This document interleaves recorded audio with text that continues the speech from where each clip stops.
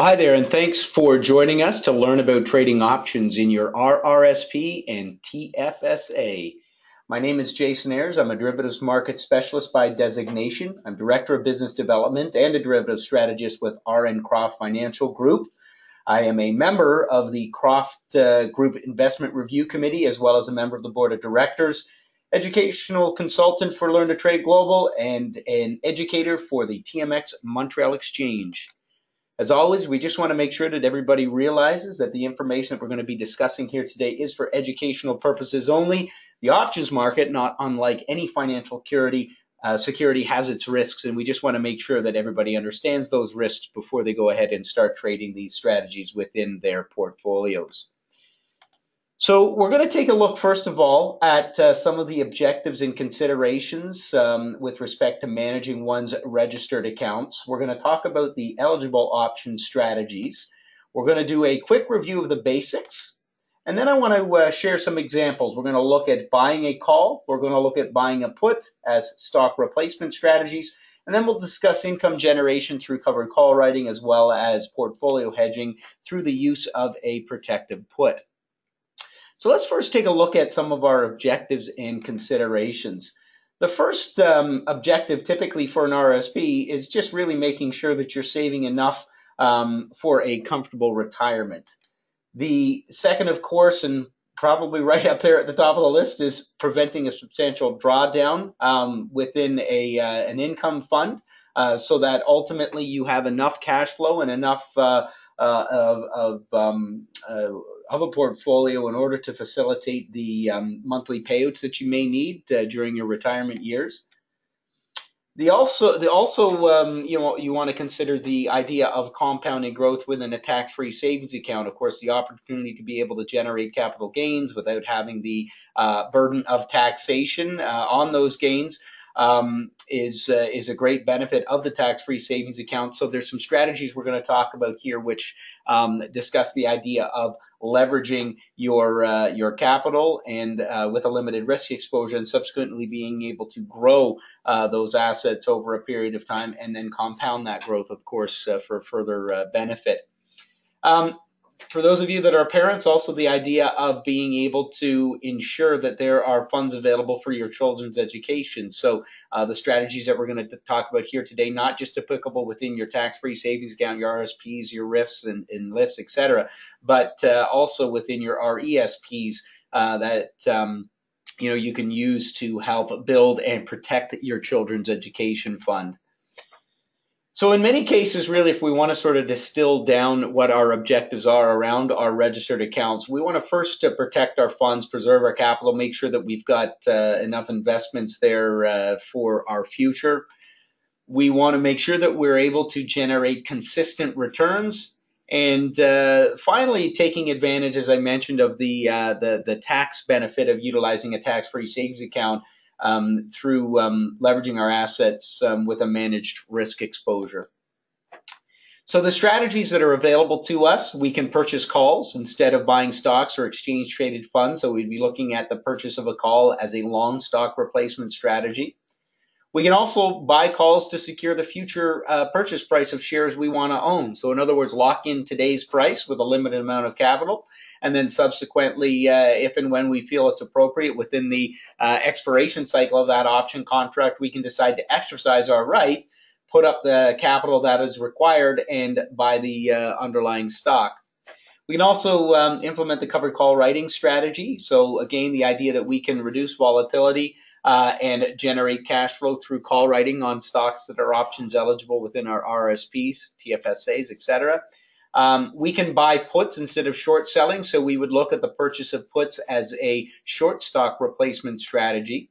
And we can also buy puts as an insurance against loss on our stock. So in other words, we could implement the protective put strategy for hedging purposes.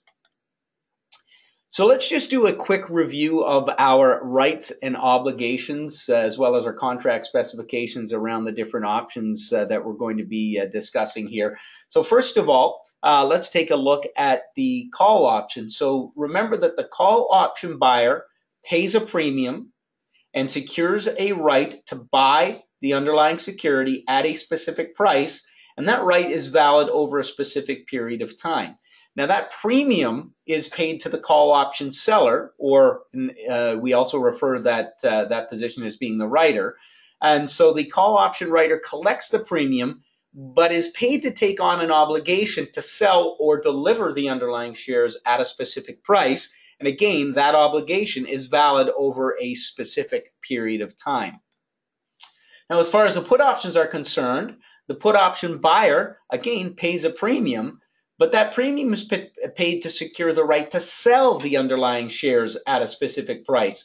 And again, that right is valid over a specific period of time. Now, that premium that is paid by the put option buyer is collected by the put option seller or writer, and that put option writer takes on an obligation to buy the underlying shares at a specific price. And again, that obligation is valid over a specific period of time.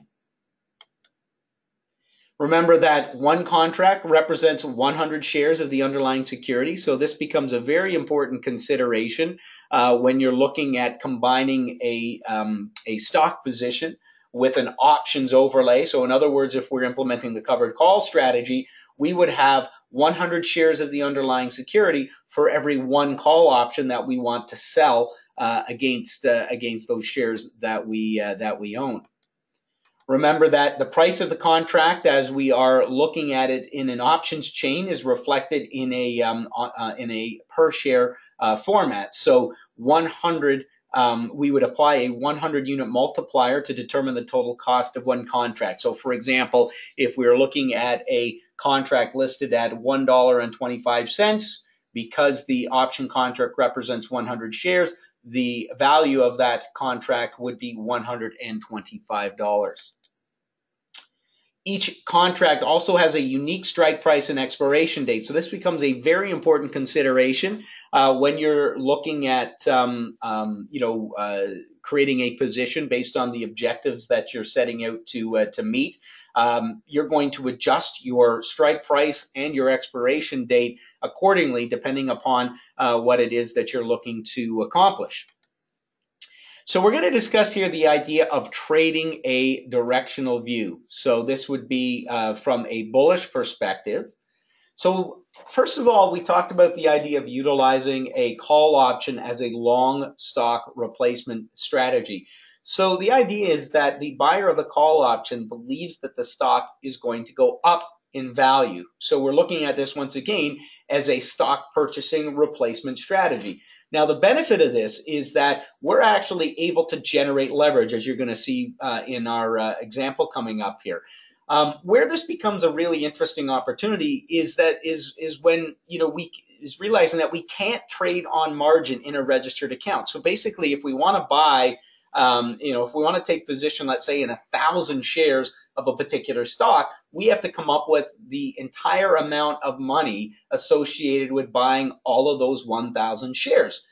But what we can do is we can actually buy a call option at a fraction of a price, and we can control those 1,000 shares with less money. And the benefit of this, of course, is that we can't lose more than the premium paid. So the opportunity here is that we've created a leveraged position with a limited and identifiable risk exposure.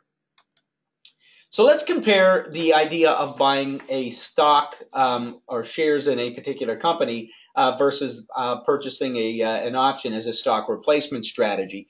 So let's consider two investors that are both bullish on LOL Corp. And they've got a price target of $27 per share over the next 5 months. So if we've got Peter here as the stock buyer, Peter is going to buy 1,000 shares of LOL Corp at $22, and he's going to pay out $22,000 in order to take on that position. Now remember, this is in a registered account, so Peter can't trade on margin. There's no leverage through margin here. If you want to control or if you want to own 1,000 shares, you're tying up, in this case, at $22 per share, $22,000.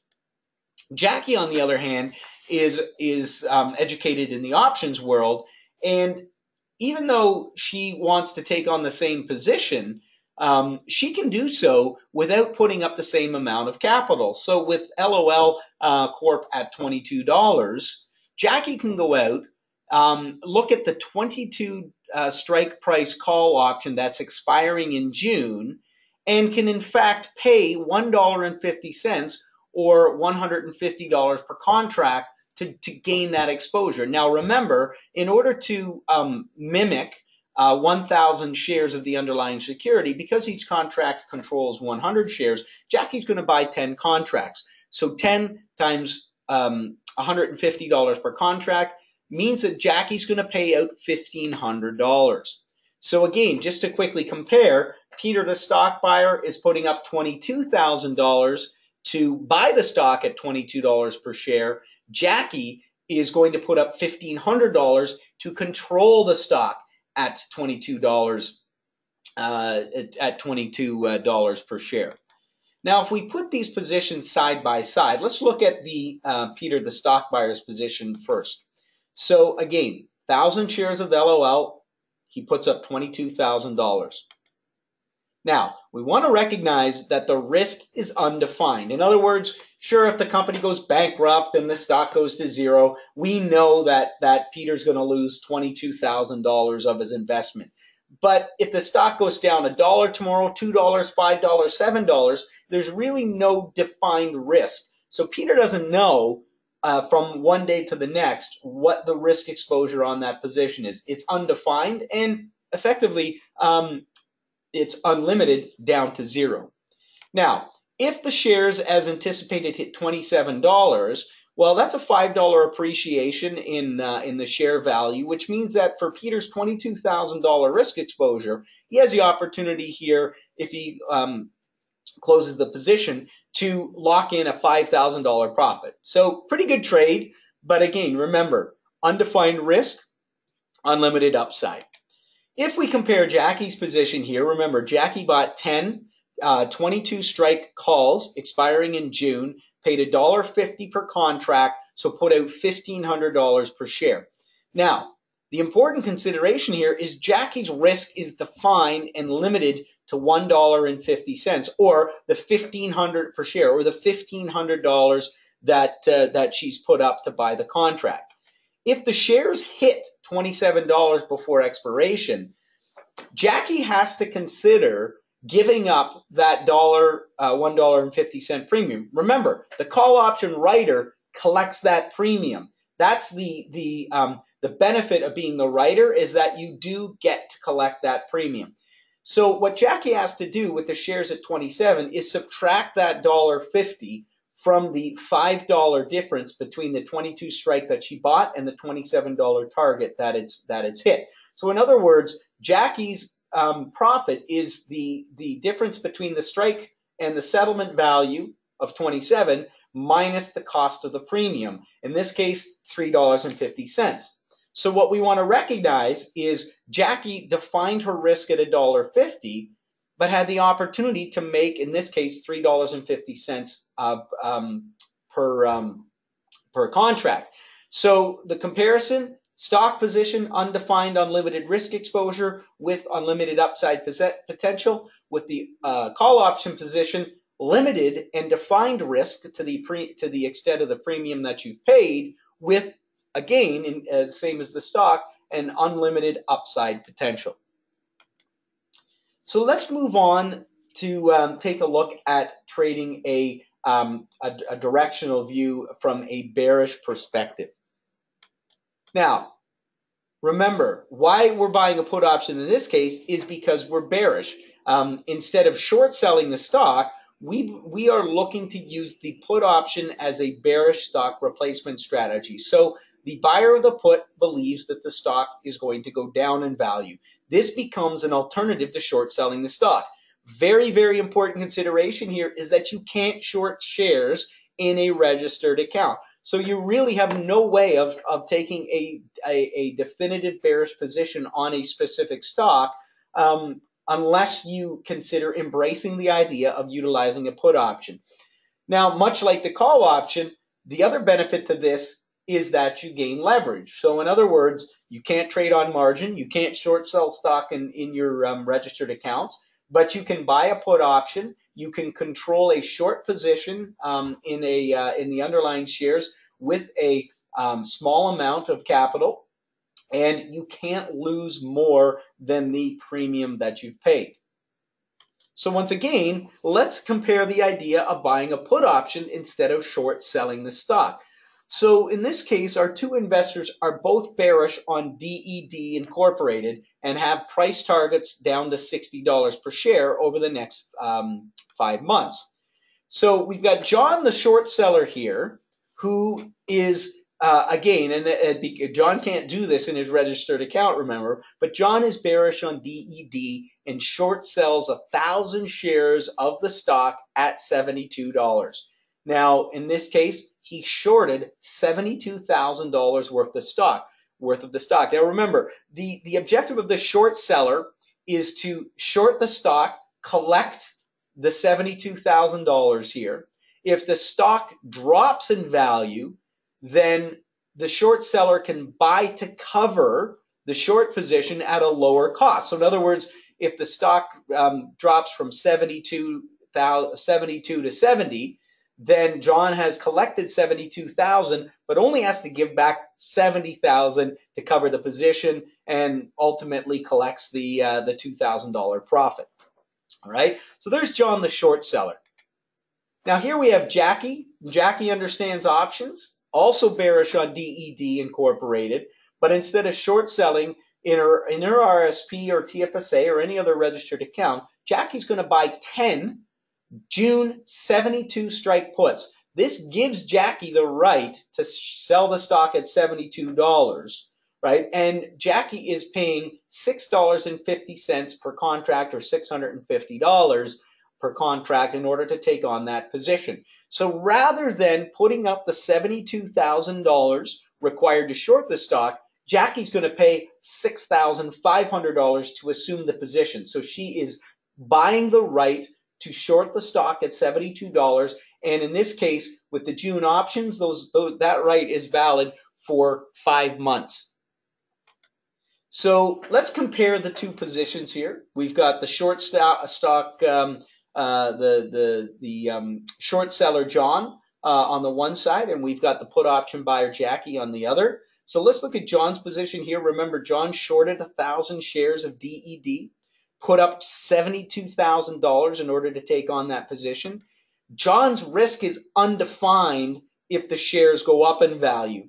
So recognize that if John takes in $72,000, what his objective is that if the stock drops, he's going to buy to cover at the lower price and keep the difference between the price at which he shorted the shares at and the price at which he was able to cover. But remember, if the shares go up in value from 72 to 73 to 75, John collected 72,000, has to give back 73, 75, 78,000 in order to cover the position. So continues to incur losses as the shares move higher. If we take a look at his profit potential to the downside, if DED shares hit $60 before the expiration, now I should just make a point here of recognizing that there is no expiration date on the stock position, pardon me, but recognize there is, of course, on the option position, whether it's a call or a put. But in this case, if we're looking at that 5-month time horizon and the DED shares hit $60 before the expiration of the option contract for comparative purposes, that's a $12 profit per share for John. Shorted at 72,000, bought to cover at 60, keeps the difference. That's $12 per share. Now let's take a look at Jackie's position. Now Jackie bought 10 72 strike put options expiring in June. So in this case, we're looking at a 5-month time horizon. Jackie's paid $6.50 per contract, or per share, or $650 per contract, for a total exposure of $6,500. Again, compare the capital allocation here. For the short seller, putting up $72,000. For the put option buyer, putting up $6,500. What I'll just draw your attention to, again, just to circle back to objectives here. If you have a tax-free savings account, for example, with a limited amount of capital available to you, the ability to be able to take that capital and limit the amount that you're required to put up on any one position allows you to sort of diversify across a number of different stocks. And again, leverage your capital more effectively with a limited risk exposure by utilizing the options as the stock replacement strategy. So in this case, if the shares go up in value, understand that Jackie's risk here is limited to the premium that she's paid at $6.50 per contract. If the shares drop as anticipated, the profit on the put position is the difference between the 72 strike price and the settlement value of the shares at 60, which is 12. But again, just like that call option, the put option buyer has to give up the premium. That premium actually goes to the put option writer. So you subtract that premium from the profit. So in this case, $12 minus $6.50 gives a profit of $5,500 here. So the limited risk yielded an unlimited profit potential. In this case, we hit the target, so Jackie's selling the position out or closing the position. So Jackie has created a position whereby she's put up a limited amount of capital with a limited risk exposure for the opportunity to take advantage of the stock dropping. And as it hits the target, Jackie's made the difference between the strike price, between the settlement value less the strike price, and then less the premium paid. So let's move on to the idea of income generation through covered call writing. So the strategy is relatively simple. You buy or already own the underlying shares, and you're going to get paid a premium up front for taking on the obligation to sell the shares. Now, you are going to obligate yourself based on the strike price that you've chosen to sell those shares at a specific price, and that obligation is going to be valid for a specific period of time. And you can choose what price you are comfortable selling those shares at, and you could also choose the time frame in which you want this position to be in place as well. So it's all going to be based on your objectives.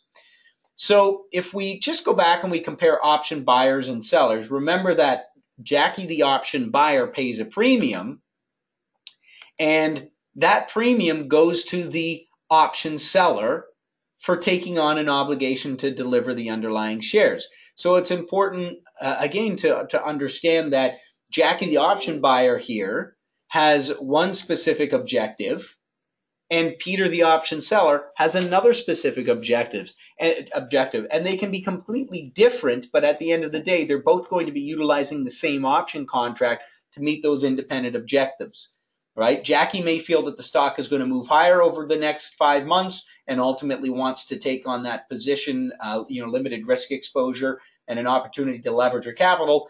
Peter has perhaps had the position in place for quite some time and is just looking for a way to get paid to generate some cash flow, and is okay with giving up the shares within that 5-month period at the price at which he's obligated through the sale of the put right.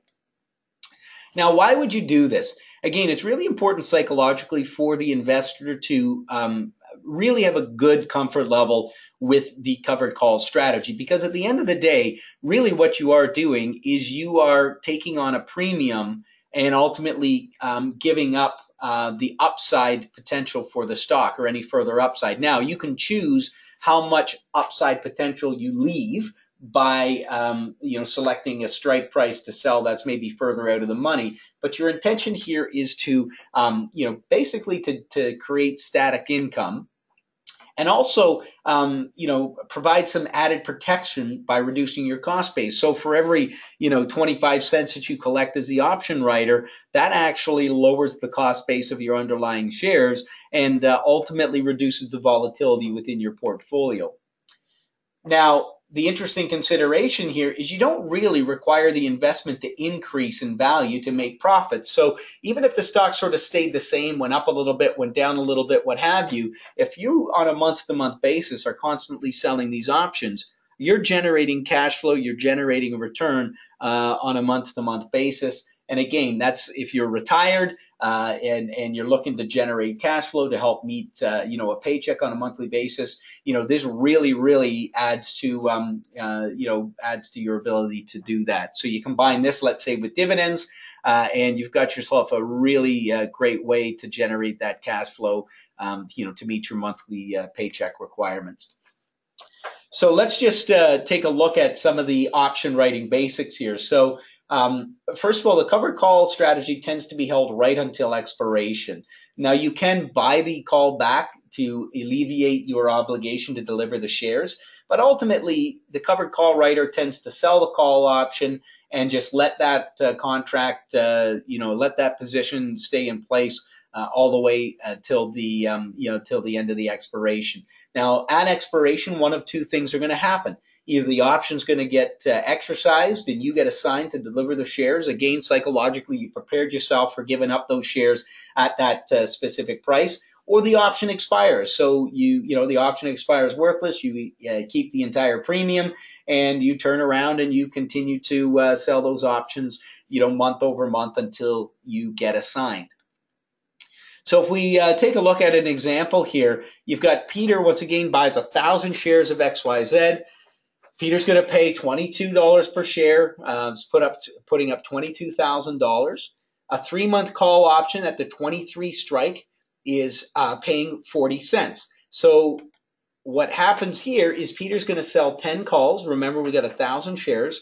It's going to collect $400 and take on the obligation to sell those 1,000 shares over the next 3 months at $23. So not only does Peter still have a little bit of an upside opportunity on the stock, but Peter also is going to collect the that cash flow for taking on that obligation.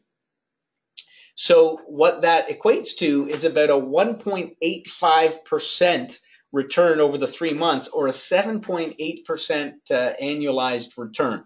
So again, just that small upside on the stock alone and the opportunity to collect that 40 cents over that time frame has generated a fairly attractive return without the necessity for the stock really to have to go up all that much. Now, important too to remember that as the shareholder, you also get to collect dividends. So not only can you benefit from the option right, but you can also benefit from the collection of dividends as well over the period that you hold the shares. So just some considerations for strike price selection. Again, remember that we have choices as an investor when we're looking to execute any of these strategies that we're talking about.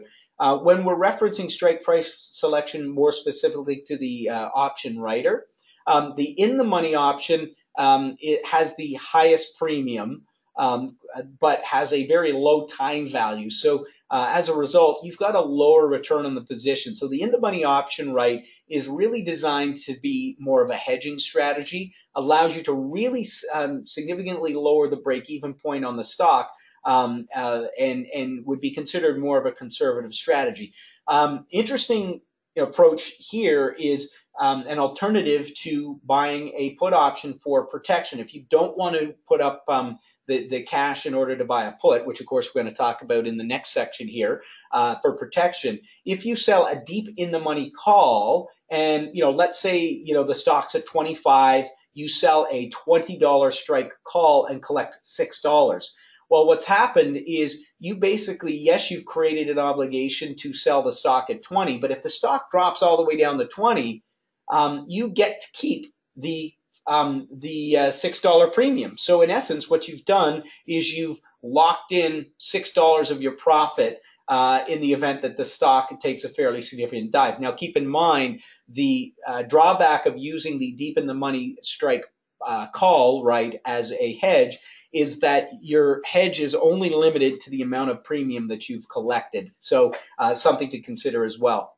Now, for those of you that are really interested in just specifically generating cash flow, the at-the-money call right has the greatest amount of time value and therefore allows you to collect the greatest, generate the greatest cash flow. Remember, time value is highest at the money. And so time value always expires to zero. So if we're collecting a lot of time value, this is where we're really getting the most bang for our buck as the option writer, taking advantage of that time depreciation, collecting as much time value as possible, generating the highest amount of cash flow as we possibly can. The trade-off to that, of course, is that we significantly limit the upside potential. So we basically give up any upside on the stock for the opportunity to collect as much cash flow as possible. Now, the out-of-the-money call option right is where we really want to leave upside for the stock.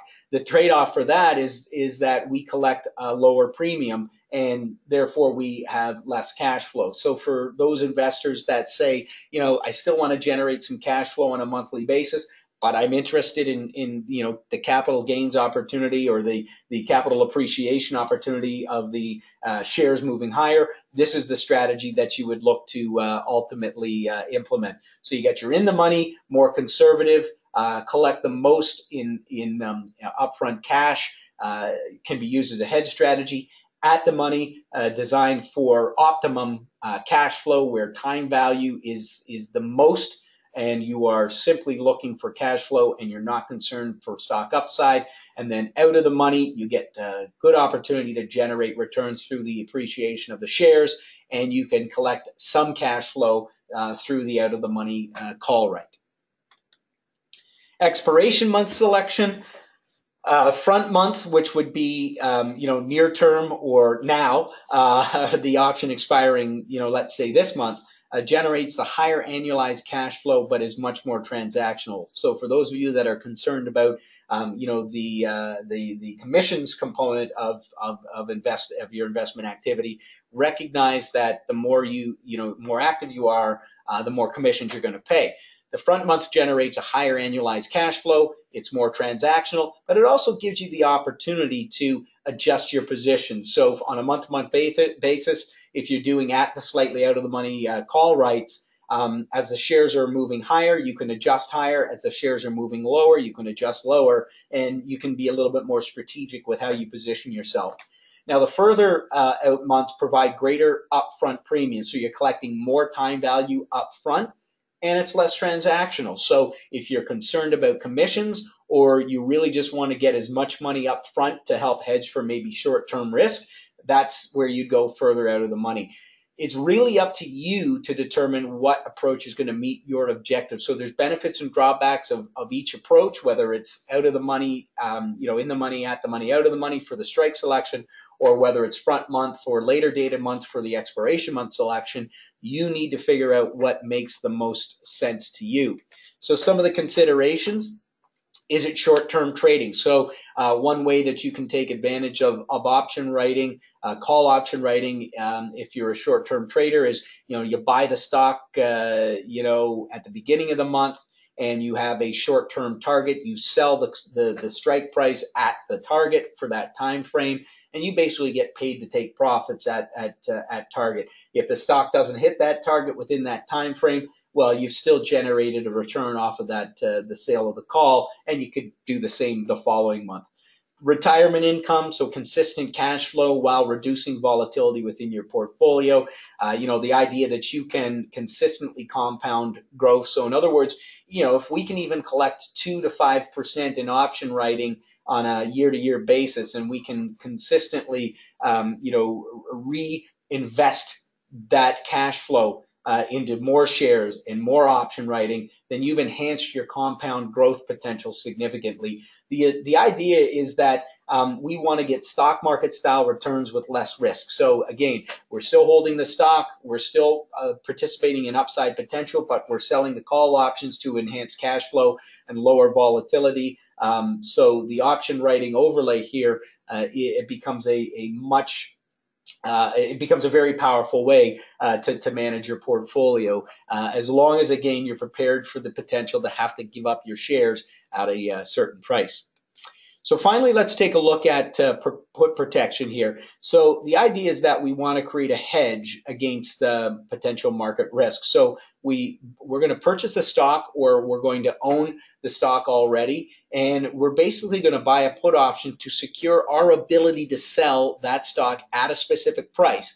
And that protection, that hedge, is going to be valid for a specific period of time. So here we've got Doug here, and Doug's going to buy a protective put. So along with shares of company ABC. So if Doug buys 300 shares of ABC at $80, he's buying those shares because he has an expectation that the shares are going to move higher. So Doug might be anticipating a rally up to $90. But Doug also realizes that, what goes up also can come down. So he wants to hedge the downside risk just in case he's wrong about his outlook. So alongside of the shares that he's buying at $80, he's also going to buy an $80 put for $2.50 per contract that's going to be valid in the next 4 months. So recognize that Doug buys the stock at 80, but buys a put option that gives him the right to sell the stock at 80, no matter how low those shares drop within the next 4 months. And he's paying $2.50 per contract, or per share, or $250 per contract. So again, your rationale for entering in the position could be technical, could be fundamental. It doesn't really matter. The idea is that you've got an upside, outlook on the stock. You believe that the stock is going to move higher, and you're going to pay a small premium in order to hedge that risk and identify that risk. So if Doug buys 300 shares at $80, it's going to put up $24,000, and then he's going to buy 3 4-month 80 strike puts at $2.50. So that's going to cost him another $750. So understand that has to get added to your break even. So in other words, while Doug has paid $80 per share, that additional $2.50 per contract means that his break-even point is $82.50. So in other words, within that 4 months, the shares have to be trading above $82.50 to accommodate for the put option that he's purchased. Now, that's a 3.13% premium that he's paid for a guaranteed $80 sale price over the next 4 months. The maximum that he can lose is 3.13% within that time frame. So again, the opportunity here is limited risk exposure, limited and identifiable risk exposure, to the tune here of 3.13%, which represents the premium's relation to the cost of the shares, has complete upside for the stock, gets to collect the dividends, and has defined the worst case scenario. So let's look at a couple of scenarios here. Let's say ABC shares proceed to drop over the next month and the investor's concerned. Well, Doug can exercise the right to sell the shares at 80 anytime before expiration. So in other words, it's kind of like you get a jail-free card. Stock drops, Doug thinks there's no longer an opportunity, takes the 3.13% loss, moves on, finds a new opportunity. That transaction can be done by either contacting your broker, or if you hold until expiration, that put option will be auto exercised, which we actually discuss in our option fundamentals video. On expiration, shares will automatically be sold. And again, that $2.50 from the put buyer goes to the put option writer. In scenario 2, Doug can hold the stock and sell the put. So let's say once again the shares proceed to drop, but Doug's still bullish over the long term. Doug can sell the put option and realize a profit on the put. Can continue to own the stock, but now has an adjusted cost base calculated by subtracting the profit from the put from the cost of the shares, right? So, and can maybe buy another put option, or if he feels that the risk is no longer present, can simply just hold the stock on its own until, ultimately he sees maybe there's additional risk and go in and buy another put option. And finally, our third scenario here, the stock rallies. ABC shares proceed to break out. The investor continues to own the original shares and fully profits from the upside. The put expires and the investor has lost the premium, but benefits from the capital appreciation of the underlying shares. Now, Benefit of the protective put: you can take a shot on a stock position with a defined risk. You can reposition. So in other words, if the shares drop, sell the put for a profit, buy another put at the lower strike price and continue to hold the position. Or conversely, if the shares rally, you can actually adjust higher and lock in your profits. There's no volatility stop out. So during the day, when you get all these the prices fluctuating and whipsawing all over the place, if you had a stop loss in place, you could get stopped out just because of market noise. If you've got the stock plus a put option, that's there. They trade independently from one another. You decide whether or not you want to get out of the position. So the shares could drop 10% in the morning, rally back up in the afternoon. You're still in the position, and you've had a complete hedge the entire time and can sit back and make an educated decision without having to feel panicked about the fluctuating stock price. And it gives you the opportunity, once again, to lock in profit. So if the shares have rallied significantly and you feel that it's time to lock in your profits, simply add your protective put and continue to enjoy any further upside appreciation while locking in your profits, less the premium that you're paying for the put options.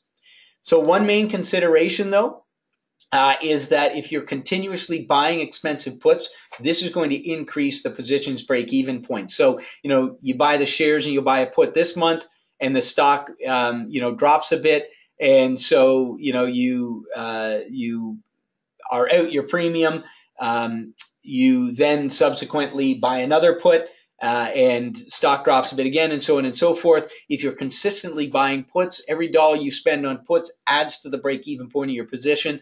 It can get to the point where it becomes a challenge to become profitable. So I kind of look at put protection as like a get out of jail free card. You want to put it in place once or twice just to stay with a position, but at some point you got to recognize that maybe it's not going the direction that you think it's going to go. Reevaluate and perhaps look at another opportunity rather than continuously buying puts and sending good money against bad. Because again, the purchase of the put options on a continued basis can result in accumulated losses over time.